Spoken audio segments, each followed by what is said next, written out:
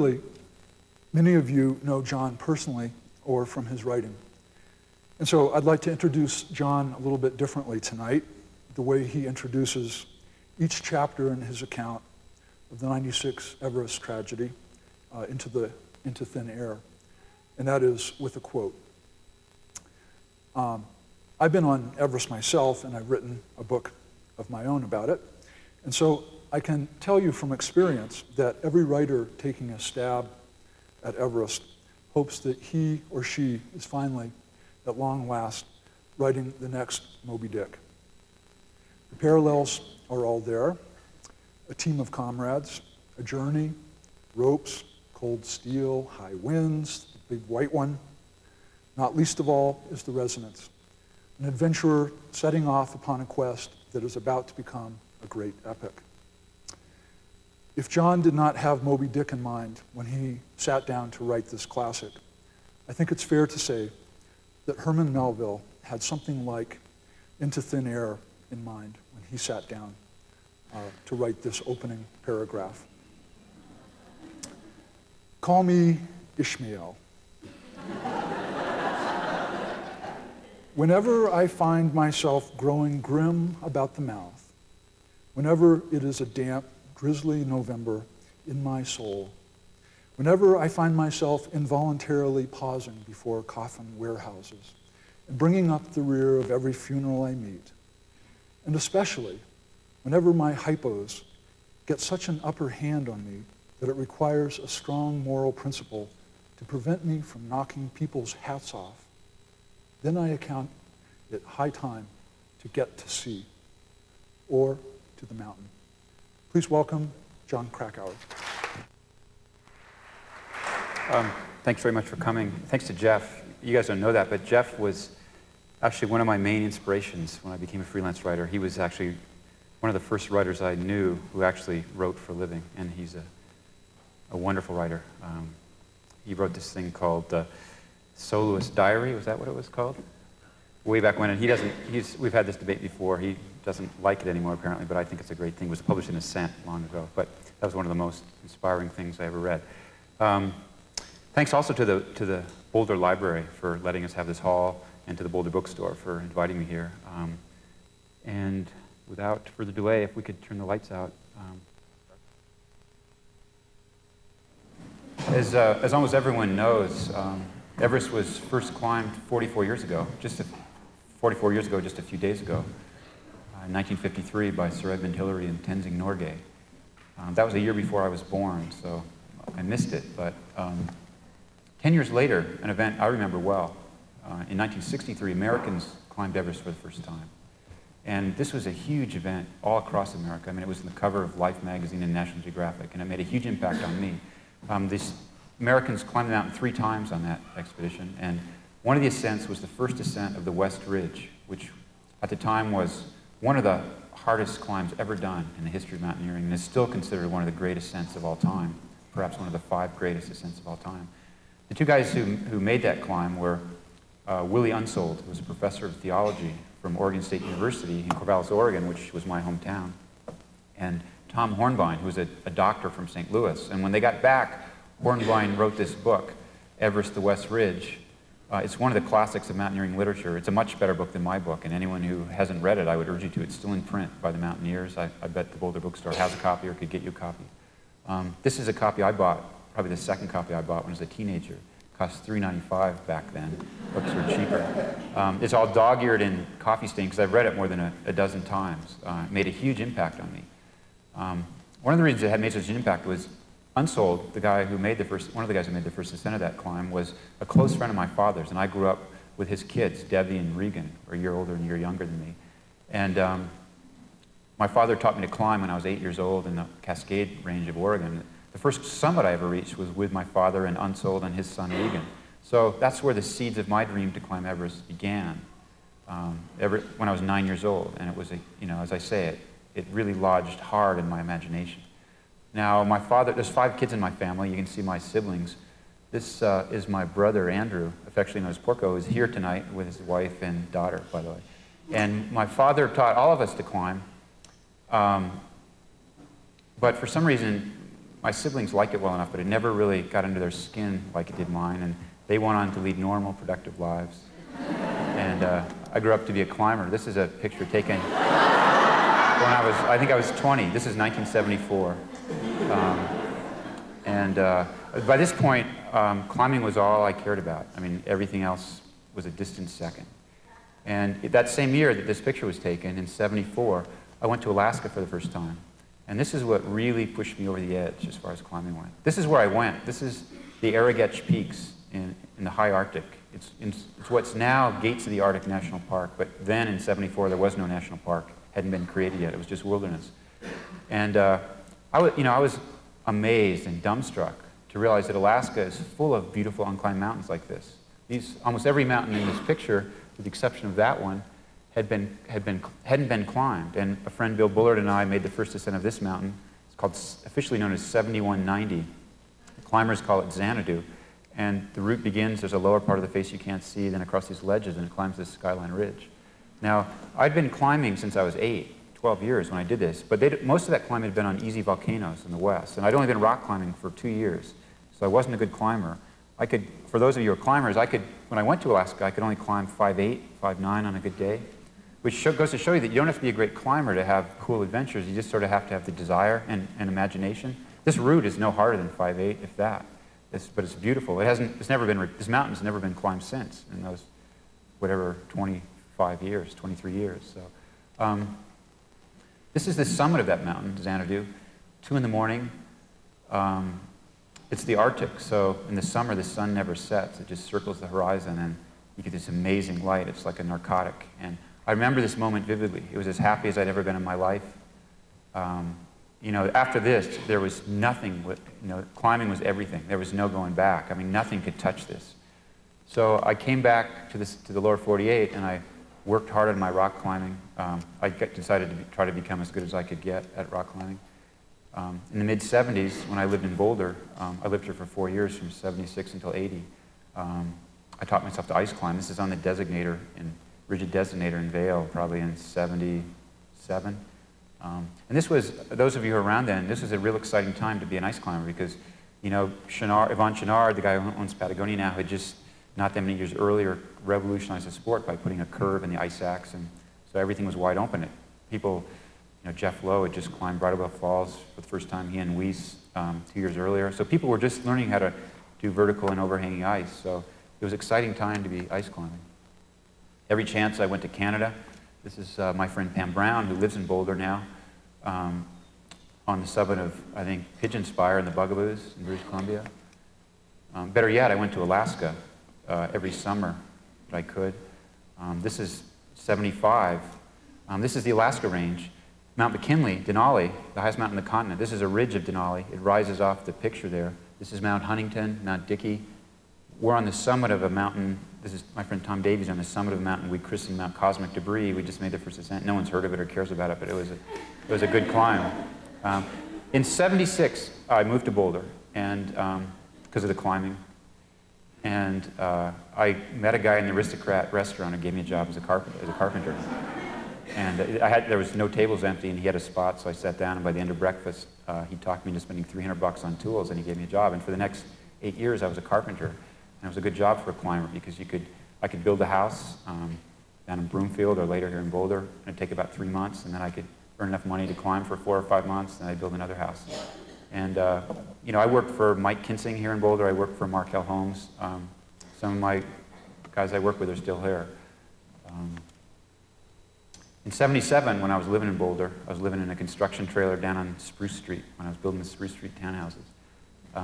I got it into my head to attempt this mountain. This is the Devil's Thumb on the border between Southeast Alaska and British Columbia. This is the northwest face of the Devil's Thumb. That's 6,000 vertical feet. That's twice the height of El Cap in Yosemite. It had never been climbed. It's still never been climbed. It's been attempted a lot. Mike Biarzi here in Boulder has attempted this. He's sort of this is his wall, and he's tried it before, and if it ever gets climbed, he's going to be the guy who tries it. Just last month, in April, it was attempted by Alex Lowe, who was probably the best climber in the world right now, and Randy Ratcliffe, who's another superb climber from Jackson, New Hampshire. Randy, in addition to being a great climber, is the guy who made those woodcuts in my book and Into Thin Air. I think they're amazing woodcuts, and remarkable artist. But I decided not to attempt this face. I was going to attempt this rib, a considerably easier route. And for reasons that seemed very clear at the time but are no longer clear, I decided to do this alone. So in the spring of '77, I drove my Pontiac Star Chief, $100 Pontiac, from Boulder to the Seattle area, Puget Sound. I left it by the side of the road, and I hitched north on this boat. This is the Ocean Queen, a 58-foot salmon seiner. Just took turns at the wheel, and they gave me a free ride. 3 days later, they dropped me off in Petersburg, Alaska, a little fishing village. From saltwater, I skied up this glacier alone, 30 miles up to the horizon. That's the Stikine ice cap, big ice sheet. And there I was at the base of the thumb. Now the Devil's Thumb it's bad weather in this part of Alaska most of the time, which means the wall's plastered with ice, which is what allows you to climb it. But you have to pick your days to climb, and I hadn't been there long before I got a clear day. So I went for it, started to climb. It's hard to tell what's going on in this picture, but this is vertical ice right to the left of that rib I showed you. I'm hanging off one axe and shooting down between my legs with the camera. This is my left boot. This is the rope hanging down into space that I carried to rappel down with. I didn't belay, I just third-classed it because that was good ice. It was soft and thick here. And it was actually quite reasonable. I felt good on this, but 500 or 600 feet higher, the ice got thin and weird and funky, and I got frightened. It turned into rime, and I came down. I tried it again a few days later in a slightly different place, didn't even get as high, came down again. But I really wanted to climb this peak because it's a beautiful mountain any way you get to the top. So I skied around to the other side, the southeast face, which is this side. And on a nice afternoon, again, I waited for the weather, and I climbed halfway up, and I pitched my tent right here on this promontory, which is a spectacular place to camp. I had to stop there because the ice, it was afternoon, and it was the sunny side of the mountain, so the ice was getting soft and coming down. So I waited. I spent the night there. Next morning, I got up at dawn, and the climbing was much easier on this side. It's not as steep, and it's south-facing, so it freezes and thaws, and the ice is really good here. So I didn't even carry a rope this attempt. I just third-classed up connected these ice patches. And in very short order, I didn't have a watch, but it must have only been a couple hours because it was easy. I got to the summit. And I knew my buddies back here in Boulder would never believe I actually climbed the thumb if I didn't take this picture. This is the actual summit. It's a very narrow ridge, and it's sort of scary the last little bit. But this is the summit. Now, this, by the way, is Mount Burkett, another beautiful mountain in the Stikine, hardly ever been climbed. This is Burkett Needle, which is the cover of Climbing Magazine this month.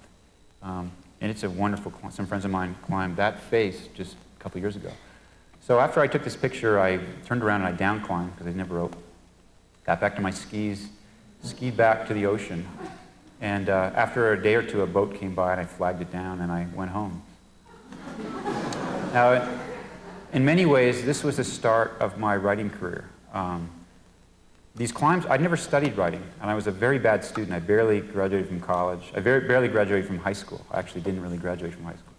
And, but Climbing Magazine started asking me to write about them, and this was actually the first article I ever got paid for. A magazine called Mountain, that's now defunct, unfortunately. It's kind of a cool magazine. Paid me 35 pounds, about 70 bucks. And I was off and running, and I was so excited. I mean, I don't think I've ever been more excited on any check I've gotten since, except for since I got this. Now, I'd had some real close scrapes on the thumb. I mean, I'd almost gotten killed a couple times, 3, 4 times, and over the next few years, I'd wake up in the middle of the night in a cold sweat thinking about that. And I looked around at my friends who went to college with, and they were becoming lawyers and doctors and having families and buying furniture and stuff, and I was living in a construction trailer on Spruce Street, so I decided it was time to get serious about life, and I decided to quit climbing. In 1980, I took a job on the boat that gave me a ride to Alaska in '77, the Ocean Queen, on the back deck. It was good money. I was going to make a stake and get on with life. And that summer, my girlfriend at the time, Linda Moore, came up on the boat. This is her on the Ocean Queen. And it was a romantic thing to do, and we got along. And when I told her I was going to quit climbing and get serious about life, she agreed to marry me. This was a big factor in her decision to marry me. Unfortunately, I didn't appreciate the pull the mountains had on me. Places like this, Patagonia. This is, Fitzroy down in Patagonia. And so I started climbing again. I make light of it, but it was actually, as many of you know who climb, it's not easy to have a partner who doesn't climb if you do. But we've been married now almost 17 years, so we've worked it out. It's still an issue. But The thing that really, we almost got divorced over this climb. This is in 1984. I went to the north face of the Arger with Mark Twight, who lives here in town. He's a friend of mine. This is Mark at the end of the Hinterstoicer Traverse coming up after me. And this climb almost cost me my marriage. We didn't get up the climb, but my marriage held on. And after that, I started writing full time. Actually, just before that, in '83. And I was inspired by, I knew a couple writers. Jeff Long and Dave Roberts were doing this. Jim Baylog was doing this as a photographer. He lives in town. This is a Boulder connection because Jeff lives here, Jim lives here. Dave Roberts, pictured here, who was my main mentor, grew up in Boulder. His mother and sister are here in the audience tonight. His mother had a lot to do with the creation of this library. So David became my friend and mentor, and he convinced me you could make a living at writing. So I started writing full time in '83. And now I was getting paid to do stuff like climb the Salathé on El Cap. You know, I thought I'd gone to heaven. Outside Magazine said, you know, this is what I want you to do. I got to climb with some of my heroes. This is Yvon Chouinard, the father of, you know, ice climbing in a certain sense. And, you know, Chouinard's never going to climb with the likes of me unless I'm writing about him. But I got to climb with him because I was writing about him. This is in Highlight Canyon up in Bozeman. In 1984, one of the best assignments I ever got was I went to what was then East Germany, Dresden, East Germany. Here are these amazing sandstone towers. And I went with this guy. This is Fritz Wiesner. Fritz is one of the great climbers of all time. Reinhold Messner, if you ask him who are his heroes, who are his role models, Fritz is first on the list. Fritz and Walter Bonatti. You know, Fritz passed the torch from Wiesner to Bonatti to Messner. And this is Wiesner.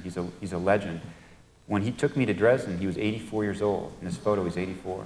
He could climb as good or better than me at the age of 84, and I was 30. He's a real inspiration to me. He died 2 years later, sadly, but I was honored that I got to climb with him, and I never would have if I wasn't a writer. I was writing full-time now. I couldn't make a living just writing about climbing the outdoors, so half the stuff I wrote was about art or political science or whatever, culture for Smithsonian or Rolling Stone, whoever would pay me.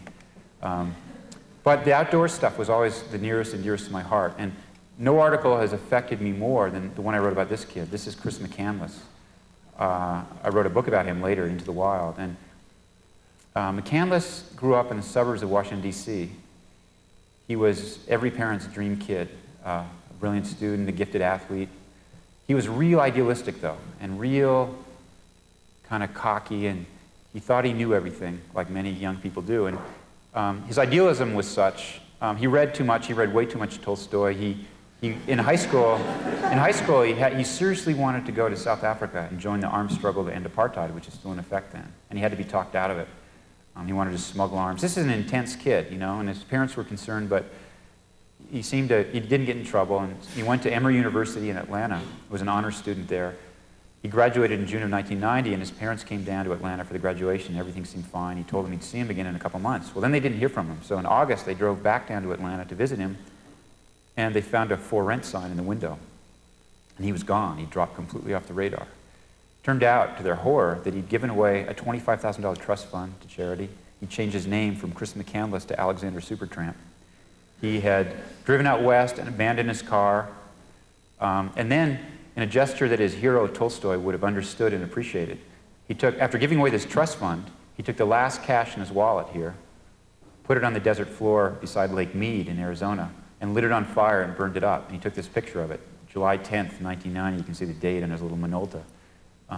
He took a lot of pictures and journals, which is how we know much of what we know about Chris. After he burned up his money, for the next 2 years, he wandered around the West, living on nothing, sleeping in the dirt, having a great adventure, hanging out with drifters and winos and bums, all of which was preparation for what he considered his greatest adventure. In April of 1992, he hitchhiked to Alaska to live off the land, completely off the land. He wanted to hike into the wilderness and live off the land for 6, 7, 8 months. Right before he left for Alaska, he'd been down in South Dakota, Madison and Carthage, South Dakota, working at a grain elevator to get a little grub stake for this guy, Wayne Westerberg, a guy he met on the road. And when he got to Fairbanks, he wrote Westerberg this postcard. It reads, "Greetings from Fairbanks. This is the last you shall hear from me, Wayne. Arrived here 2 days ago. It was very difficult to catch rides in the Yukon Territory, but I finally got here. Please return all mail I received to the sender. It might be a very long time before I return south. If this adventure proves fatal and you don't ever hear from me again, I want you to know you are a great man. I now walk into the wild, Alex. The day after he sent that postcard, he hitched south out of Fairbanks on the George Parks Highway to the edge of Denali National Park. The guy who gave him a ride, Jim Gallion, took this picture of him on McCandless's camera.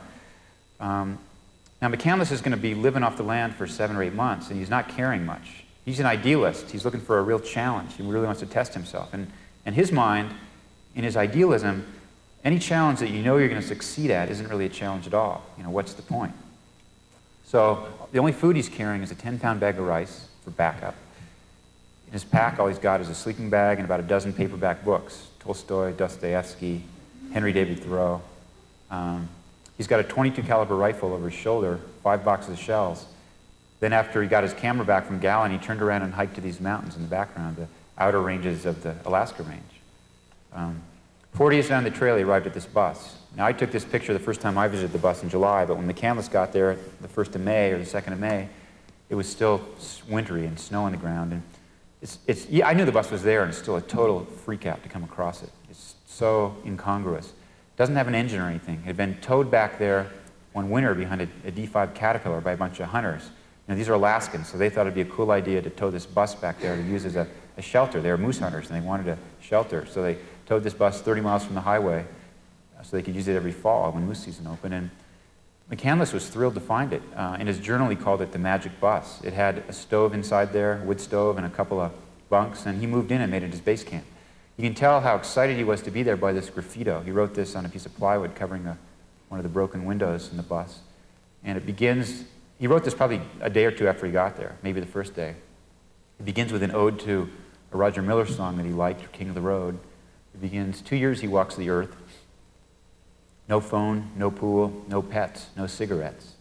Ultimate freedom, an extremist, an aesthetic voyager whose home is the road. Escape from Atlanta, thou shalt not return, because the West is the best.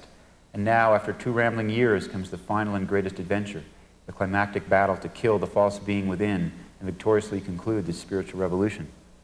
10 days and nights of freight trains and hitching brings them to the great white north. No longer to be poisoned by civilization, he flees and walks alone upon the land to become lost in the wild.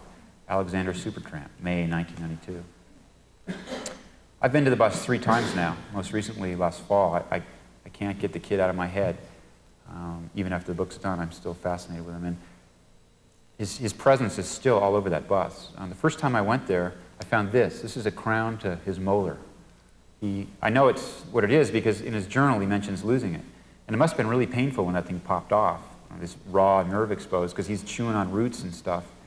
That's what he's living on. And it must have hurt like hell, but there's no complaint in his journal. He was a stoic, if nothing else. And his journal simply reads, lost crown, climbed mountain. Now this is resting on a grizzly bear skull. This grizzly bear had been shot by someone way before McCandless's tenure. He found it when he got there, but he left his mark on it. This is his handwriting. All hail the phantom bear, the beast within us all. This is a picture McCandless took after being in a couple months, and you can tell this isn't some angst-ridden suicidal guy who's on a death trip. I don't see that in this picture anyway. I mean, he had some hard days when he first got there. He got pretty hungry. The rice ran out right away. Lasted maybe 3 days. But then eventually, after a week or 2, he figured out how to gather plants, forage, how to shoot porcupines and squirrels and birds, and he was fat and happy. I mean, look at this picture. The guy's having a good time. But he was, as I said, he was the kind of kid who thought he knew everything. He didn't take advice well, and he didn't like to do his homework. And he made a grave error.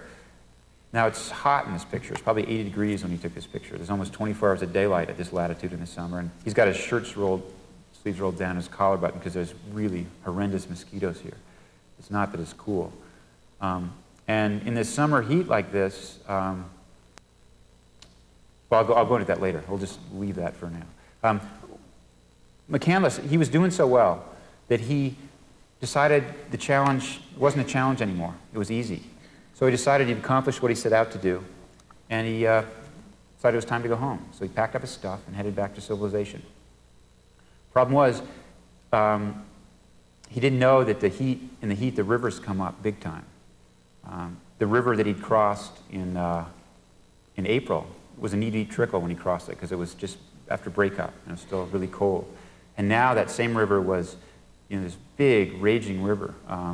It's like the upper Colorado or the middle Colorado. This is rapids, icy glacier melt. It would have been suicidal to try to cross it. So he did the smart thing. He didn't try to cross it. He returned to the bus and to wait for the river to go down. He was prepared to wait 3-4 months, whatever it took. It was a smart thing to do. Now, much of what we know about McCandless is from these paperback books that these dozen books. His sister got them back, and I read them. And he scribbled all these margin notes, which are pretty interesting. And he took 5 or 6 rolls of film, and that was interesting. But the most important thing was this journal. This is his whole journal, a little more than a page in a book in the back of a book of edible plants. And you can tell he was preoccupied, like anyone living off the land. Food is his main concern. So mostly his whole journal is a catalog of the food he's killing and gathering. Day 37, another porcupine, 4 squirrel, 2 graybird, ashbird, a 3rd porcupine, squirrel, graybird, goose. That's his journal. But some of the entries are more interesting if you read through they're cryptic and telegraphic, but there's stuff behind the basic stuff. And day 43, moose. He shot a moose, which is like hitting the jackpot for a guy living off the land. Hundreds of pounds of meat. All of a sudden, he's in Fat City. And the problem was, he didn't know how to preserve it. In South Dakota, before coming up here, hunters had told him, the way you preserve your game is you smoke it. And that's great in South Dakota if you have a smoker and the whole rig, but he didn't have any of that. So he tried to smoke it, he tried to improvise, and in the heat, the meat started to go bad right away. It got blown with flies, spoiled, maggots. Alaskans know that the way you preserve game is you cut it into really thin strips, and you build a little rack, and you air dry it. It's foolproof, works great. But he didn't know this, so he tried to smoke it. Bad consequences. Day 48, 5 days later. Maggots already. Smoking appears ineffective. Don't know, looks like disaster. I now wish I'd never shot the moose, one of the greatest tragedies of my life. He was a self-serious guy. He was melodramatic. He took stuff way too seriously, but this really bothered him because in his idealism, he thought it was unconscionable. He thought it was completely immoral to kill an animal and then not use every bit of it for food. And now he's just wasted hundreds of pounds of meat. It's all rotted, and he's had to leave it out for the wolves. And so he got bummed, and you can tell how bummed he was because for about a week, he didn't even write anything in his journal. He was seriously depressed. Then if you follow his entries, you see he recovers, and he remarks upon the books he finished. He finished Thoreau's Walden and the Kreutzer Sonata and Family Happiness and the